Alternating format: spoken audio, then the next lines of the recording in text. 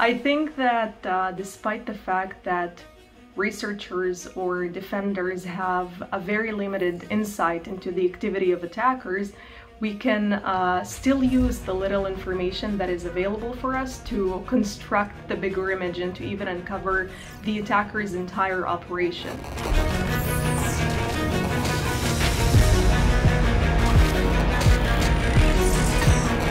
Hello, my name is Aseel Kayal and I'm a security researcher at Kaspersky's Global Research and Analysis team, also known as GREAT, and I am based in Israel. There are different paths into cybersecurity. Some people are passionate about this field from a very young age, while others find their way into it later on in the future, and I think I fall under the second category. Recent investigation that we worked on, called LuminousMoth, exposed a large-scale attack against the Philippines and Myanmar. In the Philippines alone, there were nearly 1,500 targets.